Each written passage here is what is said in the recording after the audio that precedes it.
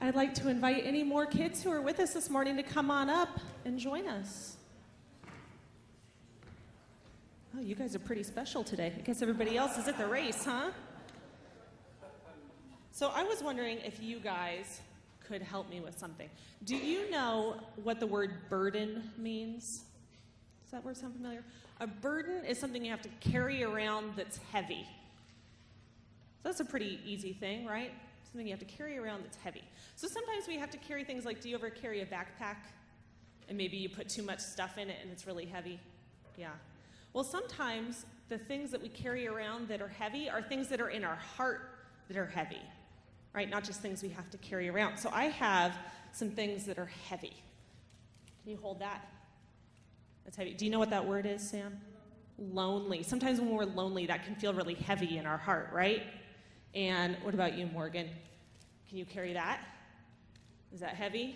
And it says sad. When we feel sad, that can feel really heavy in our heart. Or maybe we feel nervous. Can you take that one too, Sam? Do you ever feel nervous about something? Maybe you're going to, well, I don't know about you, Sam, but I feel nervous when I'm going to meet new people. That makes me feel nervous. And how about this one? Do you know what that word says, Morgan? That one says afraid. Do you ever feel afraid of something? There's some things that are scary. Can you lift those up? Are those heavy? Can you lift it still? It's pretty heavy, right? No, don't hurt yourself. Now, what if I gave you a couple more? You think you could still lift it? Oh, barely. So you know what we have to do when we have burdens, when we have things that are in our heart that are heavy? You know what's amazing is Jesus says we don't have to carry those things because we can't. It's too heavy, right? So what we can do is we can ask Jesus to carry our burdens for us. So we're going to pretend that this basket is our prayers to Jesus. So can you just throw all those burdens in that basket? Can you get them in there? We're going to give that to Jesus and give that to Jesus and give those to Jesus and give our fear to Jesus and give our sadness to Jesus and let Jesus carry it, because we can't carry all of that ourselves, can we? This is really heavy. I tried to carry it earlier. So can we pray and thank Jesus for carrying our burdens for us? Okay, can you repeat after me? Okay. Dear Jesus, thank you for carrying our burdens and for loving us so much that you don't want us to have to carry things alone. We pray in Jesus' name. Amen. Okay, thanks, guys. You can go on back to Kids Church with Miss Audrey, and I will see you later. Lord, we are here, and we are struggling. We're in the midst of another school shooting. We're in the midst of another act of violence. We're in the midst of a world where wars are still going on.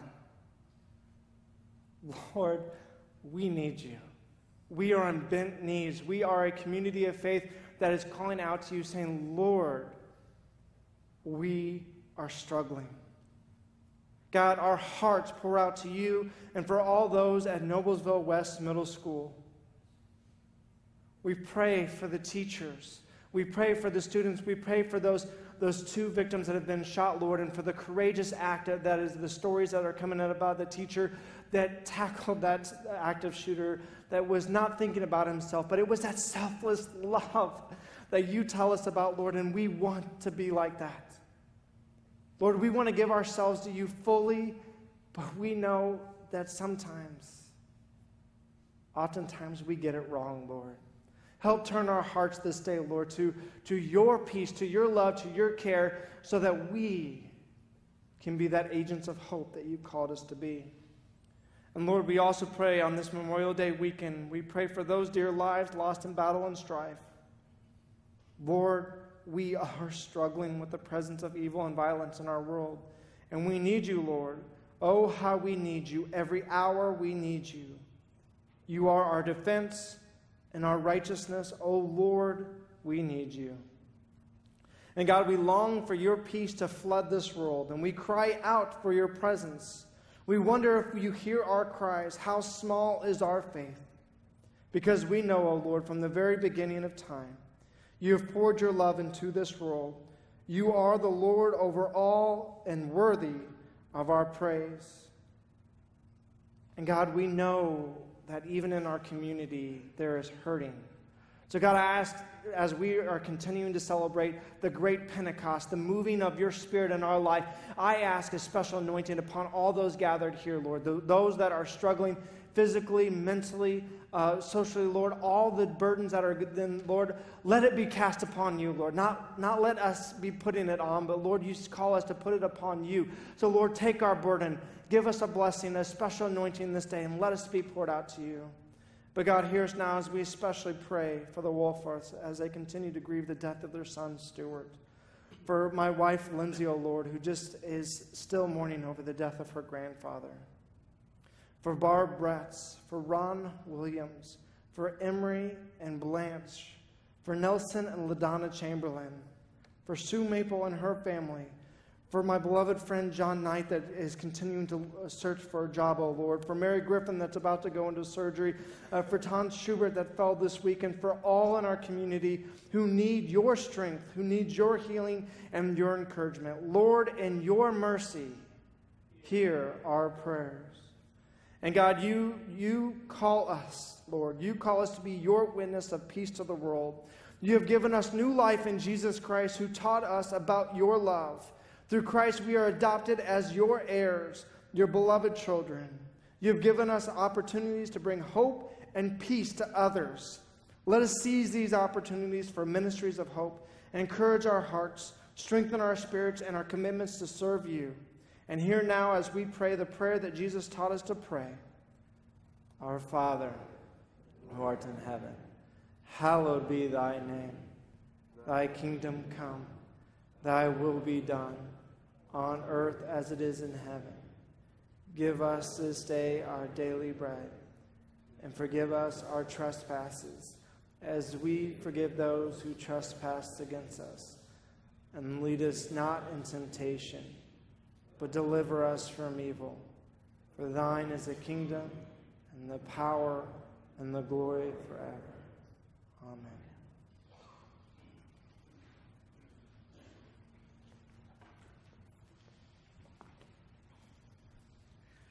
It's often amazing to me how when a sermon theme is set months in advance, that it's the exact right message and the right scripture for a day.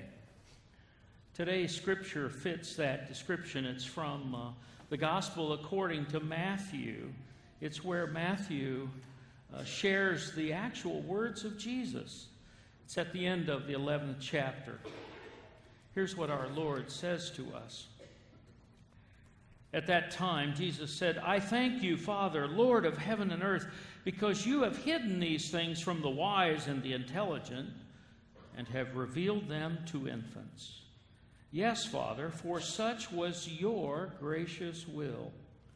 All things have been handed over to me by my Father, and no one knows the Son except the Father, and no one knows the Father except the Son, and anyone to whom the Son chooses to reveal him.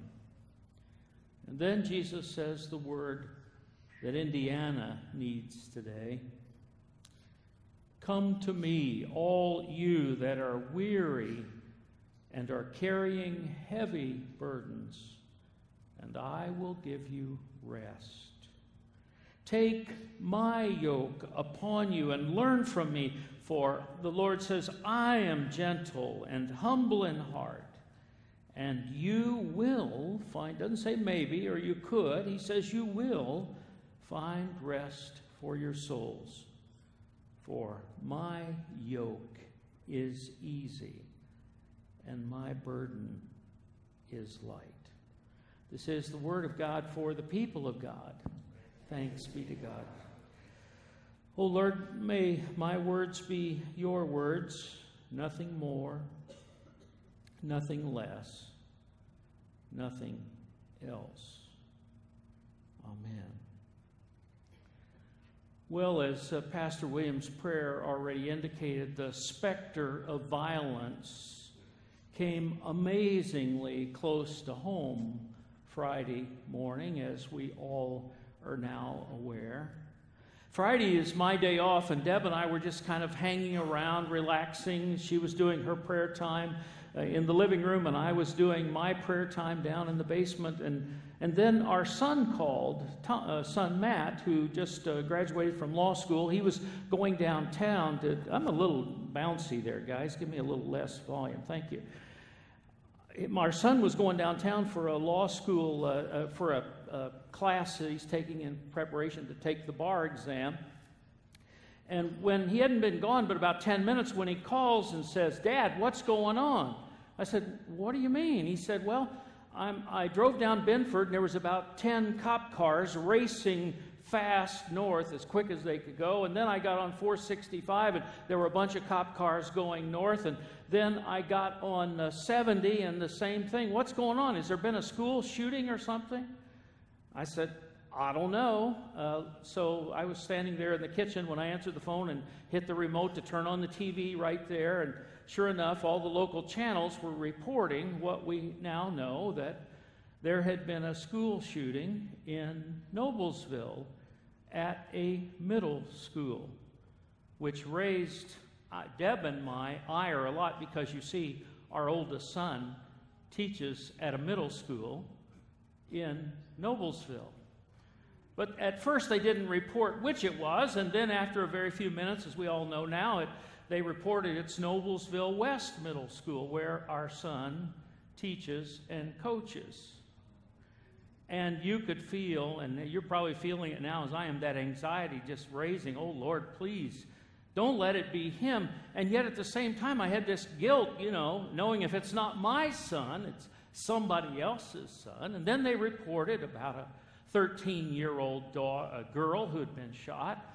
And we continued to be anxious. That's also the son who he and his wife have chosen to be estranged from us.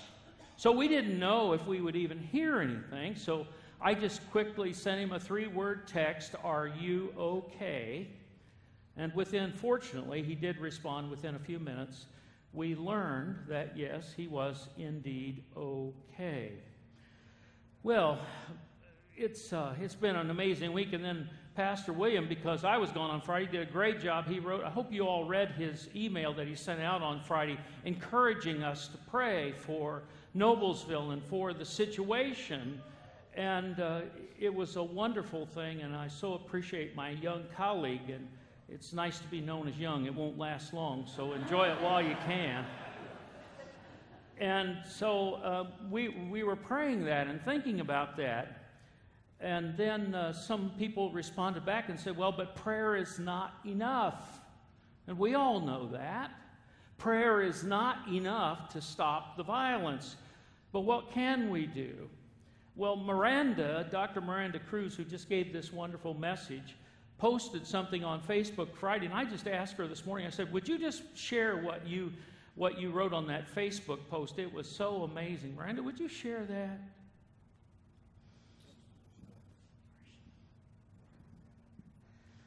We all tend to run to our opinions. Our opinions get hot, our emotions get hot, and we wonder what we can do. And I just asked,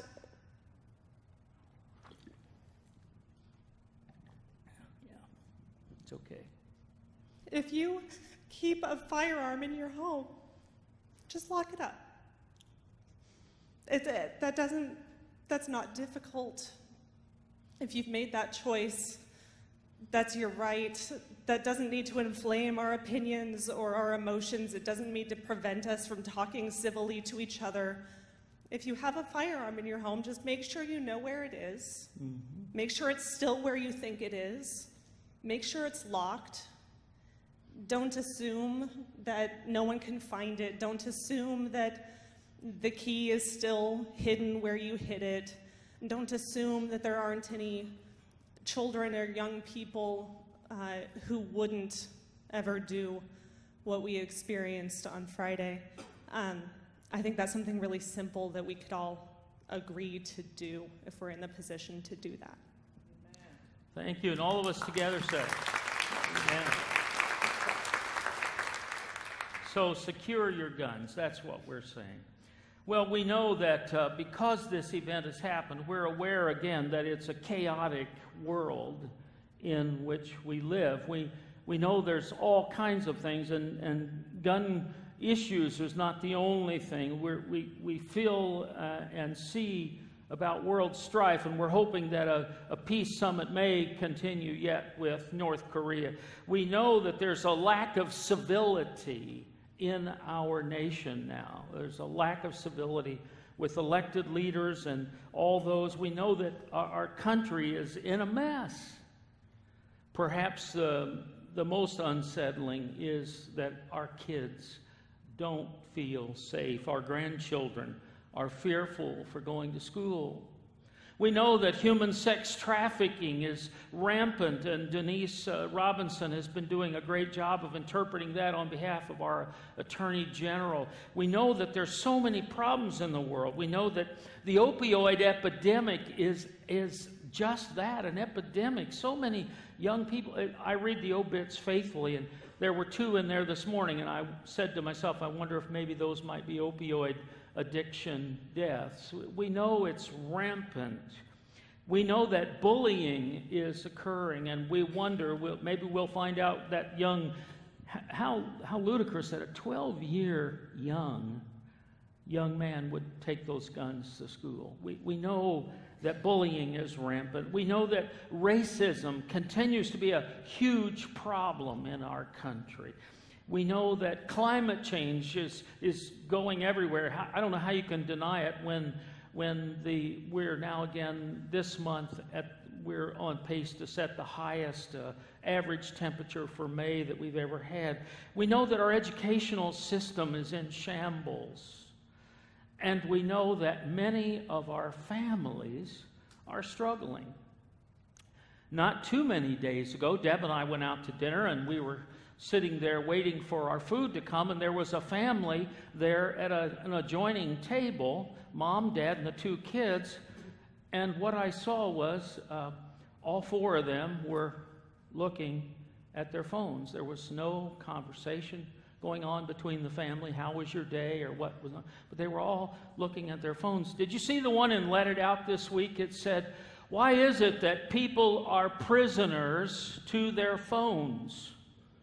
That's why we call them cell phones. We've got so many problems. We've got so many issues. And I think at the bottom of that really is, at the core of that is a lot of the family dysfunction that is happening to so many families today. Well, I've gotten you good and depressed, haven't I? Yeah. I love this family circus thing. This is... Family Circus, I'm sorry, not Family Circus, Pickles. And those are my 2 favorites, Family Circus and Pickles. And here, the old grandpa, he says, how are you doing today, Clyde? And Clyde says, oh, great. And he said, really? You mean your arthritis isn't bothering you and that persistent rash went away? No, I guess I just temporarily forgot about them. Thanks a lot for reminding me. You're welcome. It would be a shame to go through life and not remember how miserable you are. That is how it is, isn't it? Some people, as I love to say, it feels so good to feel bad. Oh, they just love to wallow in that self-pity. But there are lots of problems. There are lots of things. There are lots of concerns that our world is in, and our nation and our communities are in the midst of. Which causes me, as a person of faith, to ask the question, what do you think Jesus would say about that? What do you think Jesus would say about all these things? Well, I don't think we have to really guess. I think we know. We know what he said. He said it in that 11th chapter of the Gospel of Matthew. Come to me, all you that are weary and carrying heavy burdens, and I will give you rest. Come to me, all you who are weary and carrying heavy burdens, and I will give you rest. It caused me to remember back almost 10 years ago to the day. It was, Jim, you remember the annual conference when we got flooded in, and it was 2008. The deluge floods were everywhere. in Indiana. And it was our annual conference then met down at IU on the IU campus in Bloomington. The program ended, the annual conference ended, and it was time to go home. I was preaching the next Sunday, ready to go, and I couldn't get home. I drove north from Bloomington, got as far as the south edge of Martinsville, south edge of Martinsville, and couldn't go any further because the river had crossed the roads. So I called one of my friends, and he left a little ahead of me and said, "What'd you do?" He said, "Well, I had to turn around, go back to Bloomington, went across 46, which takes you through Nashville and Columbus, and thought, well, maybe then I can head north on 65. But 65, right there where the river comes, right at the Columbus exit on 65 and Highway 46, it too was flooded.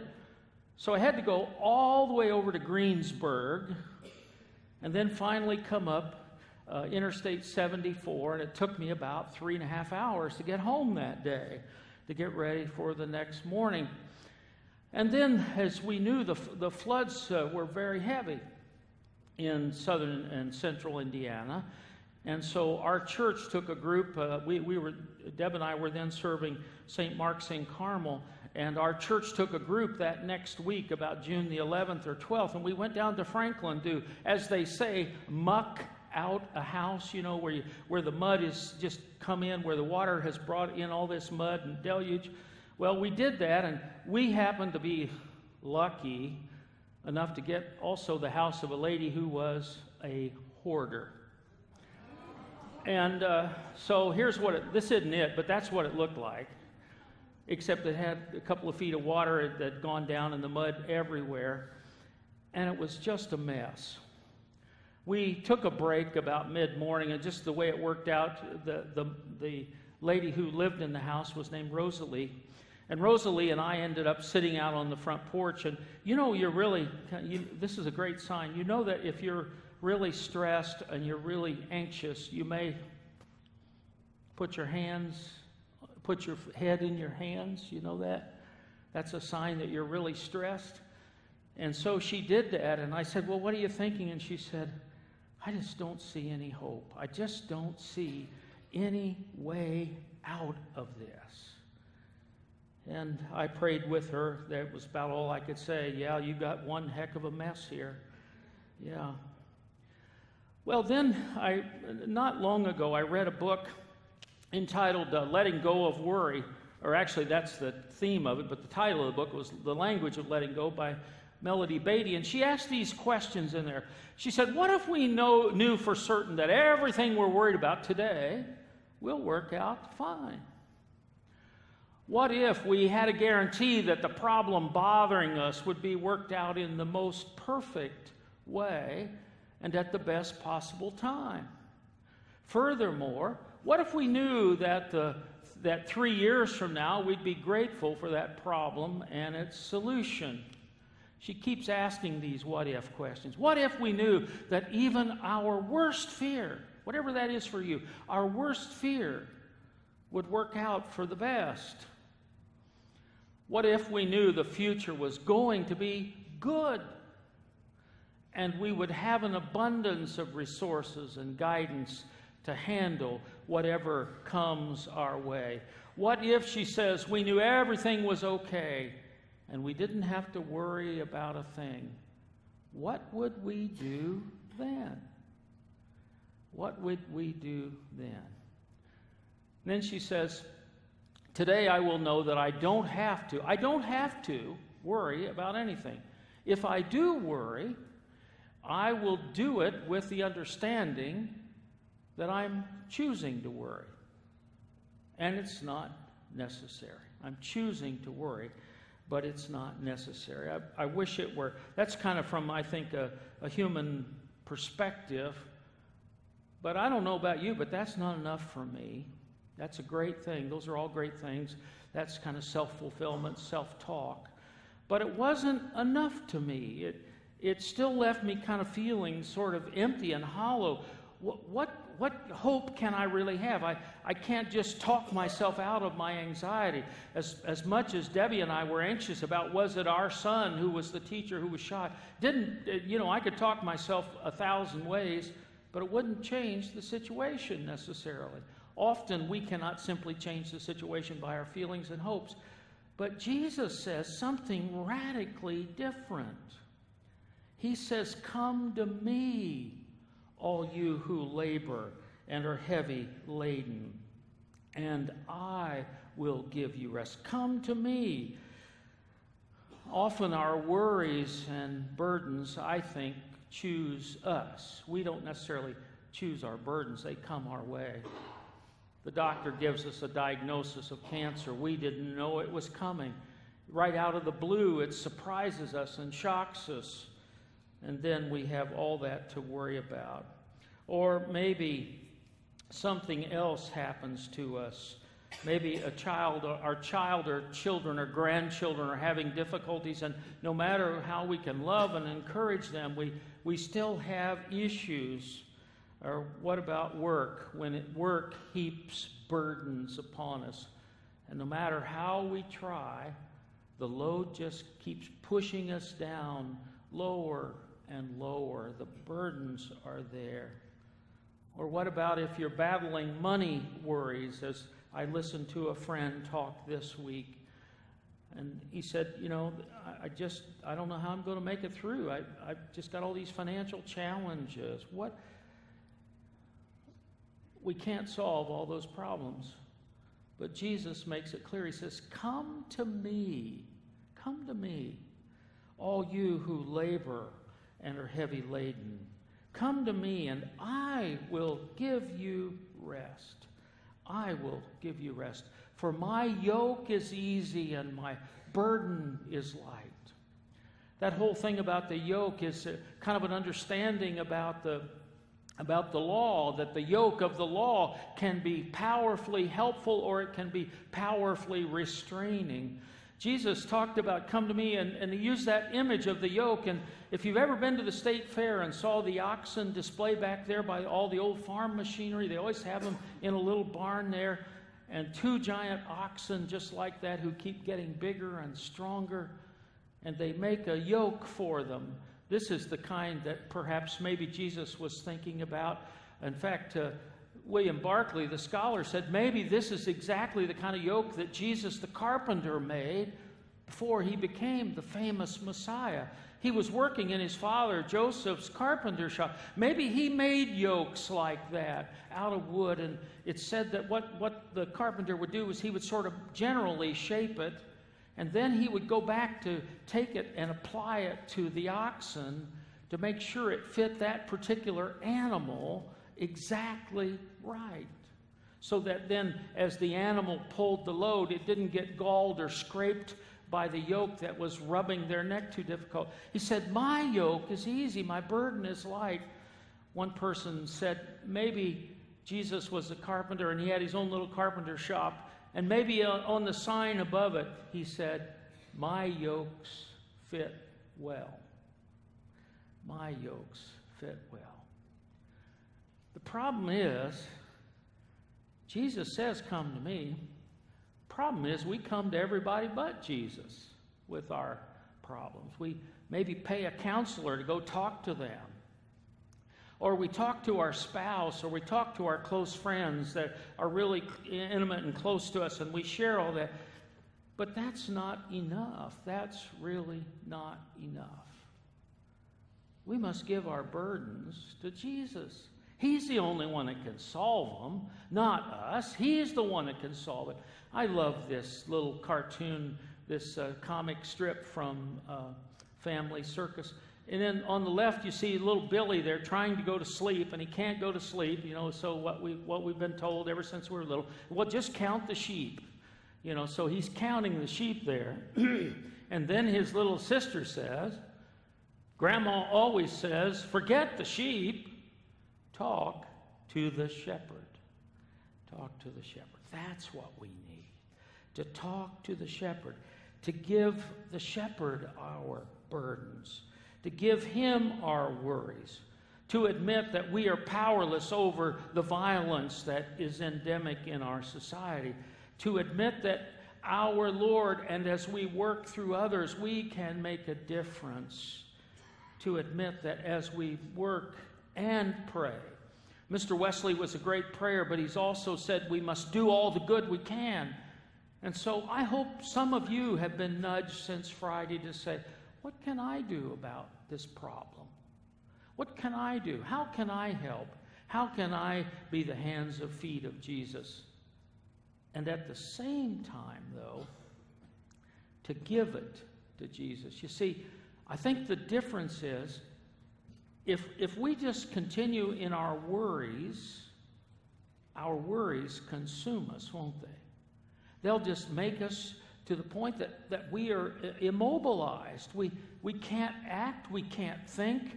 Our fears overwhelm us. They overtake us to the point that we are just paralyzed. But as we give our concerns to Jesus, as we give him our burdens, then we find that we can then go out and tackle the problem. Lord, you've already taken my burdens, so I'm free from that. And I can go out and not be a part of the problem, but be a part of the solution.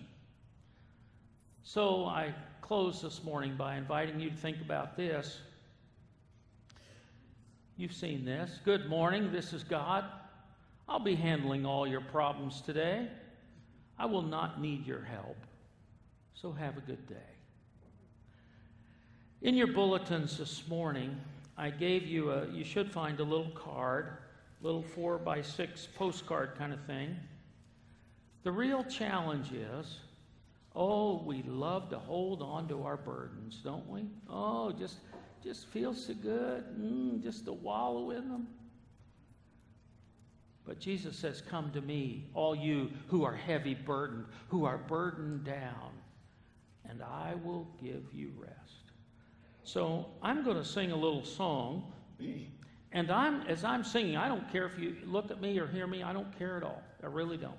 But what I want you to do is be praying to your Lord and say, okay, what have I been carrying that I need to give up? What do I need to give to Jesus? What have I been stewing on? That was my dad's favorite word, stewing. You know, like you're stewing in your own juices. What are those things that you've been stewing on? What are those worries that you've been carrying? What are those things that, like Miranda with the children did this morning, are weighing you down to the point that you just can't go? Have you ever carried a backpack or carried something heavy for a long time, and then when you finally put it down, it almost feels like you've been lifted up? You know, you take that burden off your shoulders, and then it feels like it really feels like you're soaring, like you're moving up. Well, that's what I hope you'll experience today. So while I sing this little gospel song, I hope you'll be praying and saying, Lord, here are the burdens I'm going to give you today. There's a pencil or pen right there in front of you. Remember the words of Jesus. Come to me, all you who labor and are heavy laden, and I will give you rest. So says Jesus to us. So I invite you to be praying and listening and offloading all those worries now.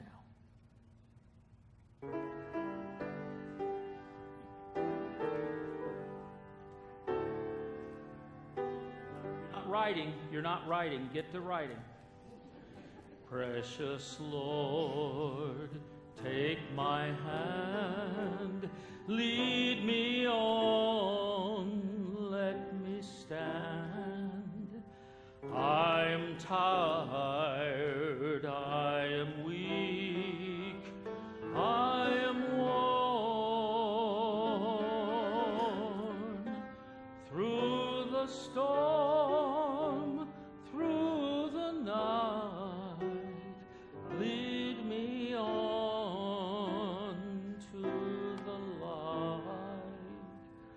Precious Lord, take my hand, lead me home. Where are you coming on this? Are you giving them to him?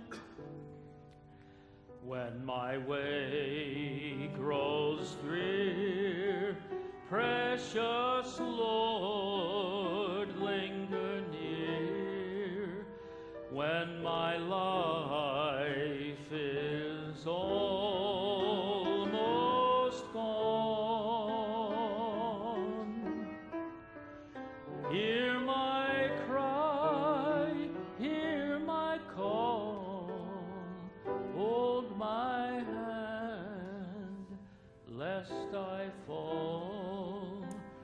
Take my hand, precious Lord, lead me home. Are you giving them to him?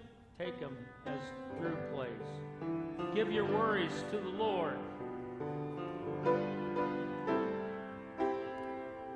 He loves you with all his heart, and he'll give you all that you need.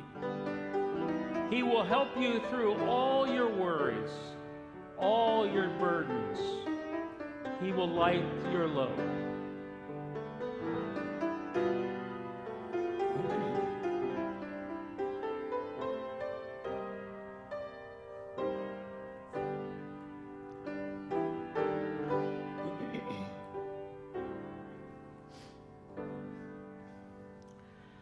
When the darkness appears and my night draws near, and my days are past and gone,